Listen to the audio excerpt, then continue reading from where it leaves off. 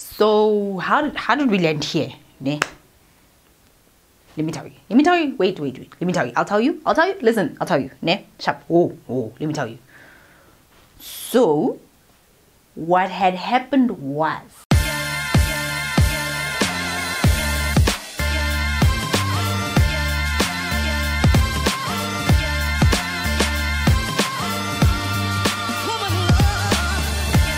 hey beautiful people, welcome back to my channel. I'm Kopano Shimange and this is How I Do Things, the show where you send me your questions and I'll let you know how I would do things. Now you can take it as advice, use it, don't use it, it is completely up to you. Now it's a Chaletta Tuesday and I'm about to let you know what I would do if I was in your shoes. I'm not a professional, not at all. So if you want to seek some financial advice, head over to your financial advisor and they will give it to you. Now today we're talking about a topic that isn't that popular, but it's one of the best strategies that I have seen. Someone can take a step back and take a giant leap forward in life, and I've seen it happen over and over and over again. Now let me tell you what happened to me. In 2012 I was working. I'd been living in Joburg for some time and things weren't going as I thought they would. Work was eating me up inside, to be honest with you. Being employed it wasn't working for me at the time, and honestly it was killing me inside. It really was. And personally, from a personal life, things were just a mess. Partying, going out, but feeling completely empty. I wanted to just hide and just wait for everything to be solved and come out when the world was better again. But that's not how the world works, right? So I moved back home. The first opportunity that I got to pack my bags and go, I did it. I packed everything, I got in my car and I left. When my paycheck came, I was just like, out. And I went back home for a full year. I didn't tell my parents what was going on. I just arrived and we lived. But that year was the year I made the greatest strides in my life. Personally, financially, and mentally, the best things happened for me from a career point of view. I took one step back and I took a giant leap forward in my life. And I've seen that happen for so many people. Now, when it comes to the topic of moving back home, a lot of people are just like, I'm just too old for this. I'm too old for this. I can't do that. That's for children. I am way too old for that. That may be the case and it may be something that you think about, but I don't necessarily think so. I've seen people in their 30s, in their 40s with their mini families moving back in with their sisters, their brothers and their parents, taking a step back from the financial responsibilities that they have from living as an independent unit and taking a load off for a year or two, and from that making giant strides forward. Now you may think to yourself, I would never do that. But hold on for that just a little bit. Now I got this question from somebody on Instagram. She sent me the question. She looked for this picture right here at Kopano Shimange. It's on my Instagram highlights. Reply and let me know what question or scenario you want me to talk about in our next video. Whether it is about being a woman, self-love, self-care, being a mommy, being a boss, or being that girl, then let me know what you want me to talk about in our next video. But for this one, can you move home to set yourself up financially? Here are a few things that you can do and maybe a few things you need to think about if you ever consider taking a step back, moving back home to level up financially. Number one is that you want to assess your life and your finances and find out what is the bigger goal. Why are you moving back home? Are you moving back home because you're just tired and you need to fix yourself? Good. Are you moving back home so you can fix your debt, right? Are you moving back home so you can save some money so you can use that money for something else? That's usually what a lot of people do. They look at their lives, they look at their finances, they look at their costs and they think to themselves, I'd save so much money if I moved back home. So why do you want to save that money? What is the goal that you're trying to achieve by moving back home? There's no use just packing your bags and shipping off and getting there when you could use that time to build yourself. Yes, taking a step backwards can really help to anchor you so that you can take a giant leap forward. But that won't happen if you don't have a plan, if you don't know what it is that you're going back home for. So think about it. When you look at your financial situation, it's not just about saving your money. That can't be the goal. What are you going to do with it? Are you saving it to invest? Are you saving it so that you can buy a house? Are you saving it so that you can pay off your debts? What is the bigger goal? Yes, there'll be things that you will save along the way, but what is the ultimate goal for you moving back home? Number 2, calculate the financial implications of moving back home. Now this is simple, right? Let's just say you're earning 10,000 Rand a month and you pay about 3,000 Rand for your rent, and you're paying 1,200 for your car and another 1,000 Rand for your insurance. When you move back home, you're saving on your rent, so 3,000 Rand goes into your pocket. You're saving on your groceries because now you're towing your mommy and your daddy's groceries, right? So you're saving on that as well, which can be about 2,000 Rand per month. So you've got an extra 5,000 Rand that you won't be allocating to those expenses because you're moving back home. But here's the thing. Moving back home may be a very selfish move if you do not take into consideration the people that you're living with.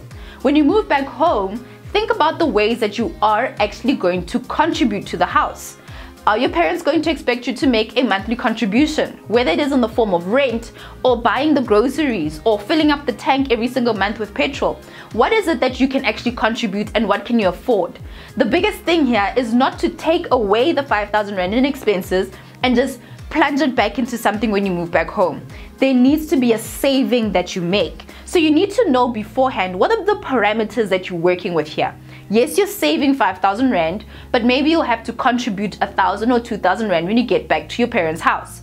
So calculate that and find out, okay, fine, how can I contribute to this house? And remember, contributions aren't just in the form of money, but they can also be in the form of time. So look at all of the financial implications. How far are you going to be from your workplace? Do you have to maybe quit your job to move back home? What are the whole financial implications of moving back home? From the benefits in terms of what you will save, but also from the cost point of view in terms of, do you have to drive a little further to go to work? Do you have to give up on a few things that you are working on right now? Calculate all of those things and know those things beforehand before moving back home. Number 3, what will you do with your savings? Now, I know a girl who moved back home in her late 20s, right? She's almost 30 years old. And when she moved back home, before, she had her own house, she had her own car, she was renting at the time, and she wanted to start her own business. So she moved back home so that she can focus on that business. So the money that she was paying for rent, she got rid of that. But she also downgraded her car when she moved back home. So she saved a whole lot of money. Basically, all her expenses that she had were decreased by about 80% by moving back home. With those savings, she used that to start her business, and every single piece of profit that she made from her business, she saved it. She has now paid for a house. She's put a nice, huge deposit for her house. She also bought a car, and she's planning to move out by the end of the year. This is after 2 years of moving back home. She had a plan. She knew that I'm stepping back so that I can have no financial risk in terms of starting my business. Sometimes you may have your bills that you need to pay, and moving back home will get rid of those bills that you are worried about. Moving back home will mean that you don't have to worry about the rent, you don't have to worry about the lights and electricity, you don't have to worry about the same car bills that you had. So you can focus on building that business. And if you're going to focus like a 9 to 5 on building that business when you move back home, there's no way that you can not succeed after a year of dedicated Monday to Friday 9 to 5 work on that business. What are the reasons that you are moving back home? And what are you going to do with your savings? There has to be an ultimate plan and an ultimate thing that you want to do with it. So from the first month that you receive those savings, what are you going to do with it? Are you going to set up a debit order? Are you going to set up an investment? Are you going to set up maybe a savings account? Are you going to pay towards a bigger lump sum that you want to pay off? From month 1, you need to have a plan for that money. Not just in your head, but you actually have to put triggers in place to move that money as and when you need it to. The best thing that you can do for yourself is set up the triggers beforehand. Don't just say, I'll save the money and once it's in my account, I'll see what I do with it, because you'll spend it and it will be a complete waste moving back home. So set up triggers. Set up debit orders, make sure you can decrease any money that you need to decrease, set up whatever investment accounts you need to set up to make sure that that money goes to where it's supposed to go. And who knows, if you're moving back for a year, you could end up coming back home much sooner. Number 4 is to set an end date. No parent wants you to be back in perpetuity. They left you to go and live your life. Yes, they are there for you to welcome you back should you need the help. Ultimately, your parents want to see you succeed, right? So when you say, listen, I'd like to come back home, mama, just for a little bit. I just need to fix a few things, ne? And then after Gidibangaya, I will move back and I will get things going. So there must be some sort of end date. Because if you don't set an end date or a goal that will basically set the expiration date for you living there, then you may stay there forever. You may get stuck there forever. And you may get sucked back into the old culture of where you come from. All of us, we have our old friends, we have our old habits that we had when we moved away from where we lived. And it is very easy to get settled right back into it and get stuck. Never lose sight of the end goal of why you are moving back home. And having an end goal and having an end date will help you to know when it is time for you to ship up and ship out. You need to have that end goal. It is your sanity, and not just yours. The last thing you want is for your parents to have to kick you out again in your mid-30s. That is embarrassing. They should be happy to see you go because you've achieved your goal. They mustn't just be tired and be like, whoo, thank goodness, yay! So at this point, you have looked at the end goal. What is it that you want to achieve? You've looked at the financial implications and how much you're actually going to be saving. You're going to set up all the triggers that you need in place in order to make sure you achieve your goals. And you have an end date for when it is time for you to pack your things and go. Number 5 is to get onto the same page with your mama. Call her and just be like, Mamo, hi. So, yeah, I need to move back home, hey? I'm thinking about it. You know, it's your house. It's your house. You need to do so respectfully. And listen, no matter how much of a grown-up you are, your parents still have more experience than you do. So before even making the final decision, call them up and get on the same page. There is some sort of advice and some clarity that they can offer to you. For all you know, they may be like, listen, come back home, you don't need to contribute anything.